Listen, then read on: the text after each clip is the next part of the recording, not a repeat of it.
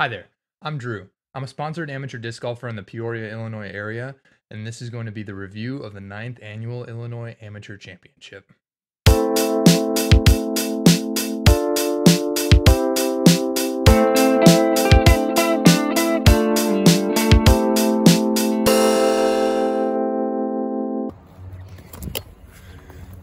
So we're out here right before Illinois AMs playing the 27-hole layout for Northwood Blue and Black.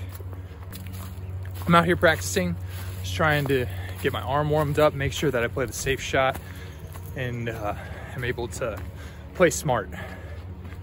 Recently, I feel like I've been losing strokes to the field because I just don't play smart. I don't play my game, I don't play what's good, and I take risks more than I should. So here I'm gonna play safe, and we'll see how it goes. It's good to be out here to practice. A couple things I'm worried about. I'm worried about circle one putting. I used to be really good at that, but recently I feel like it hasn't been coming through like it has. But on the other side, I feel like my driving has been really good. So I'm hoping that carries me a little bit more in this tournament, especially with me having the privilege to play a lot of these courses before it's tournament time. So as you saw in the first couple clips, I'm worried about my circle one putting, but I'm feeling really good on my drives. So I'm going into this tournament with a strong mental game, keeping my head on straight. So going into the tournament, I knew that there were going to be 3 rounds. 2 of them were going to be on Saturday as a shotgun start, one right after the other. And then there's going to be one on Sunday, which is going to be a tee time. And then the tee time is going to be determined, the order is going to be determined based on how you did the first 2 rounds. So I know Plastic Addicts was the tournament host, was sponsored by Dynamic Discs, but I was excited to play in this tournament. One, because there were going to be 72 people in the intermediate division, but also there was an amazing player pack. There was a commander bag, a disc, Zing minis, socks, and then there was also a voucher for something at the, or a percentage off at the Plastic Addicts store. It was going to be played on 2 really good courses, challenging and fun. And then it was also going to be, like I said, a lot of people there. There were 330 people at the time. So I know that it was going to be a fun tournament, a lot of competition, and I was excited to play in it. See how I stacked up against the competition around the area. So the first round was played at McNaughton, and we played the short tees and the short baskets. From there, it was very, very windy that day. It was sustained 20-mile-per-hour wind with 30 to 35-mile-per-hour gusts. So we are going to be playing pretty tough because there are some holes that are very wooded that stay away from the wind, but there are others that are pretty open and can affect your disc a lot with the wind. So I got put on a card with Armando Nieves, Josh Lindsay, and Ken Bremer. I had never met Josh and Ken before, but Armando, he comes to Peoria League. I see him all the time. He's a great guy to be around, and I'm super happy to be on this card because he's going to lighten the mood. So going into that card, I was excited. We started on hole 11, which is a tight tunnel hole, and I'm not looking to birdie. I'm trying to play the safe play, so I'm just trying to get something down there to where I can put my second shot underneath the basket. I do that, starting off good. Hole 12, I get into some rough on the left side, but I make a really good approach shot, and I'm able to get a par on that one too. So I'm starting to feel good.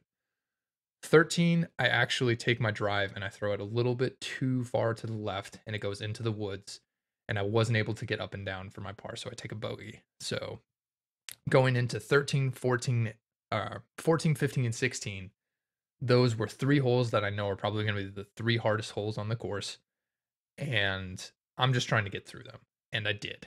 That includes an amazing shot that I had on hole 16 that flipped up and just rode straight and then kind of rode the green bushes on the right side of the fairway, but it didn't go out of bounds, and I felt really good about that. Going through the rest of the tournament, the rest of the holes, I wasn't feeling super good with my putting, and it showed. I missed several putts, including one for par from 15 feet. It wasn't very good, but it is what it is, and I ended up finishing the round +3, which put me into 34th place, going into round 2. Um, Ken and Josh were also just a great card to be on. They were both really good, kept their heads level, and I didn't think that the attitude of the card brought anyone down, which was really good. Our second round was going to be the Northwood Black Shorts, and I was going to be playing with Marcus Coleman, Tim Briggs, and Brandon Peterson. All three of them are amazing. I had never met Brandon up until this point, but I had actually met Tim and Marcus before this tournament because I had played on the same card as them in a different tournament. Both separate tournaments. One was earlier this year and one was last October. Both of them are good guys, and I know they can shoot some really good rounds. So I was excited to play with them, and they both had great attitudes the entire time. Brandon was also amazing. I felt like he just never stopped smiling. Even when he threw a bad shot, he would just give a little like smirk, but he would always be in a good attitude, and I can appreciate that.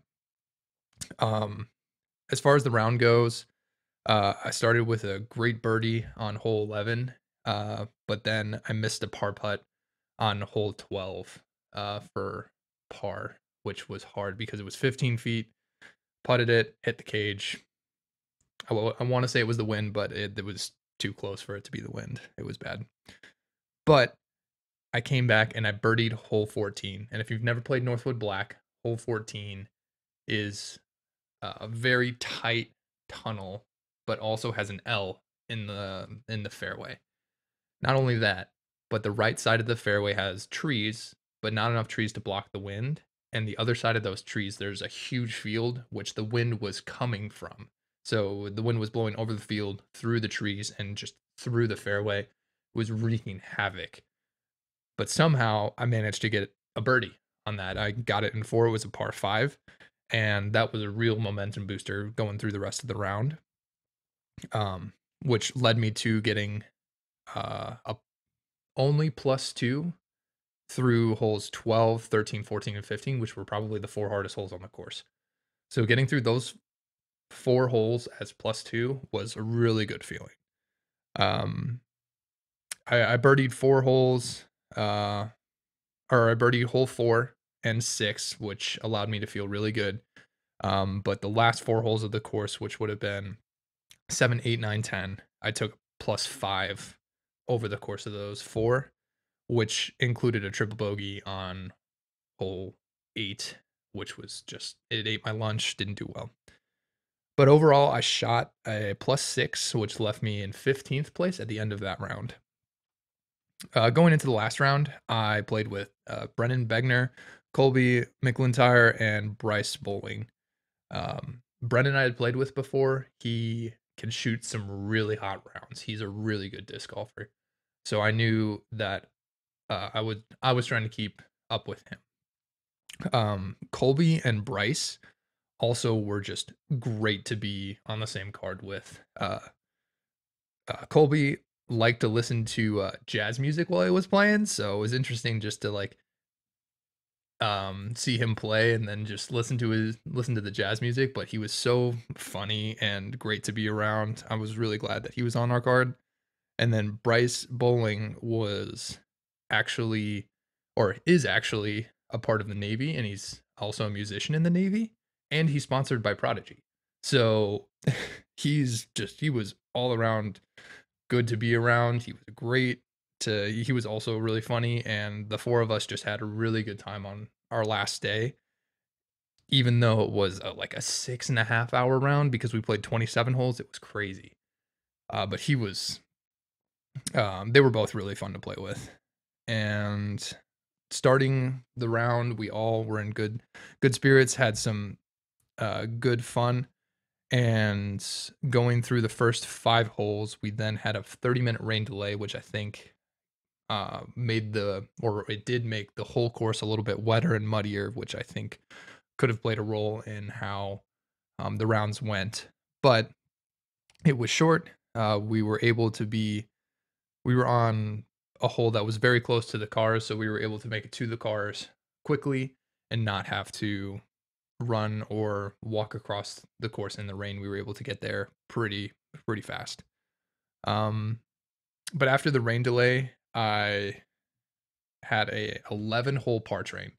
So I had 11 pars in a row. It's the train of pars. And from there, I took a couple more bogeys, but once we got out of the black holes and went into the blue holes, um, I was able to get some birdies again. I got one on 16, a couple back on the black holes. I think I got 11 and 10. I was able to get some birdies on. So those were really good. Felt good. Um, and the best birdie of the day um, was hole 15. I was able to get a birdie on that, and that was crazy. Was it 15? It was black. It was black 15, yeah. Um, but then I took a double bogey on black 16, which was really demoralizing, but I kept my round strong, and I was able to finish the entire round as a +2, which was actually the third hottest round out of everybody in our division. So that was really good, and that put me from 15th to 6th. Uh, that last round was due to my mental game and playing the safer shot rather than going for something super aggressive. There would be times where it's like, oh, I can pin this. Well, you don't need to pin this if you can put it within 15 feet and try to go for that putt and then not risk hitting a tree and kicking it out so that you're 35 feet and going to be laying up.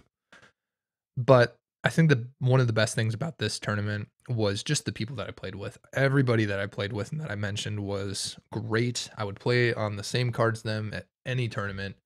It was fun to be there, fun to meet some new people. And I'm excited to play my next tournament. It's going to be May 13th through the 15th up in Davenport. And it's going to be the Rumble. I'm excited to play and go shoot some good rounds yet again.